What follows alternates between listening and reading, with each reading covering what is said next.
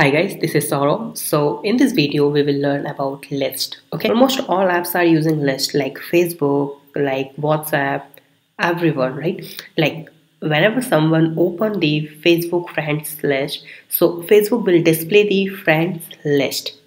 It means they have to display list, right? So there are a lot of apps they are using list option. So same here, like MI App Inventor, we also use list. Okay, so how we can use list? There are a lot of options in list. There are around 22 options, like you can modify with the 22 things like create list, make a list, add item to list. There are a lot of things. Okay, so let's do practical on some. Okay, so I'm going to create project here, list. So that's our screen here, right? So I'm going to drag and drop here one button and one list view, this one. Okay, now let's change this button to something like list. Now let's go to the block. Okay, so click on list option and you can see there are a lot of options. Now that first option is create empty list. Okay, it means suppose we are creating the app like Facebook, but the initial stage we don't have any friends, right, in the account, so we will create empty list. Okay, because there is no friend and there is nothing in the list, but we know that there will be some option and there will be some user. Okay, and there will be some option in a list. So in the initial stage we will create as an empty list. Okay, now second is option is make a list. So what is this? This is simple, it like let's do it. Okay, so how we can use it? Let's make it with this fill parent like this. Now whenever someone click on this list we have to display a list. Okay, so go to the block and here you'll find make a list option, right? So let's create one list. Now how we can do this? Just click on this button one. On button click, okay, then we have to display list. It means in the list view. So here you can see set list view item like this, and make a list here, and items we have to put here like this, copy and paste it, and that one is, let's suppose fruits, apple, banana, and you can add on there are a lot more lists, like just click on the setting option and drag and drop item here like this, right, and just copy this and paste here. Alright, right, let's see how it's work. So whenever someone click on this button and here you can see apple, banana and orange, right? Now click on list and here you can see add item to list. Alright, so what is this? Like we are adding here an item. Now how we can use this option? That's pretty simple. Now let's delete this, and if you want to add item in a random time, right, like suppose let's create one empty list. It means one variable, initialize global variable and make this name list view and list something. I'm going to make it list view and assign this as a create empty list. Right, now call this whenever someone click on the button one. So we have to add item on a list. In which list?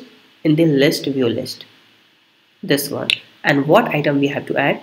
I'm going to add a one item from my text box. So drag and drop this here text box and make it fill parent like this. Now go to the block, click on text box one, and here you'll find text box one dot text, this. So text box one dot text item will add on this one list view list. Okay, then we have to display this list also. So click on list view and here you'll find the set list view item, right? So set list view item from a list, it means get global list view like this. Now let's run this app and just add some item like let's suppose hello, and click on this list. Here you can say hello, right? Let's suppose add some more item. Here you can see hello, hello too, right? So here we can add runtime item in a list using this item, using this option, right? Now let's uh, let's see the length of this list. Okay, here you will see the option of the length of the list. How we can use it? Just drag and drop this. Now I just want to know that how many items in this list. It means suppose here two option. Let's suppose I'm to make it here one more. It means there's three option. Now I have to count. If suppose around 1000 and 2000 options in a list, then how can I count it? So that's very easy. So I'm going to use here like how Facebook count our friends. Okay, so let's click on this button and just drag and drop here label. Okay, so whenever someone click on this button, okay, so we will display the count of our list, right? So click on this label and remove the text from here, okay, and make it 0 for now. Go to the block, and whenever someone click on this button one, it means in a count. Then click on label 1 and here we'll find set label 1 dot text is the length of the list. Now which list? So it means list view get global list view, this one list, right? So here you can see if I click on count option, here you can see 0, right? Because there is no list item. Let's suppose adding some item here in a list. There's two options right now. Let's click on count and you'll find here 2, right? Let me just go to the design, make it as a 30, right? So you can see the count properly. Fine, refresh it. But here you can see the we are not using here database, so this list can't store their items, right? And let's click on count and you will find 1, right? So that's very easy method to count the list items, right? Now go to the block. Now click on list and more option like index. What is index? Index means suppose he can see one item, it means their index value is 1.